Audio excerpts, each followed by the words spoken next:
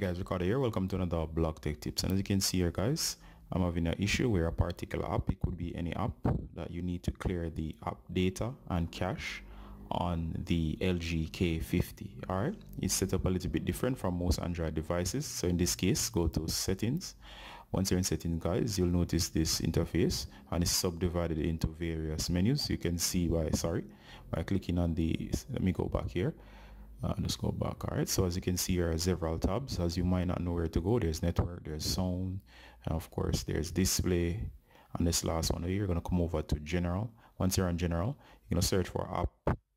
You're going to go on to apps and notifications. Once you're on the apps and notifications, tap on app info, and of course this is the same thing as apps, and all your app information or app data is in here, just like on other Android devices. So search for Google Play or any app that's giving the issue, and then go to storage.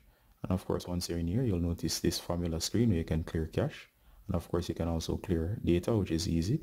And of course, go ahead and hit OK. And for most apps, by doing this, it should fix the problem. Also be careful if it's something that has save files. You could also lose your save files, so be aware of that before doing this. Alright, Ricardo from Block Tips, and until next time, bye.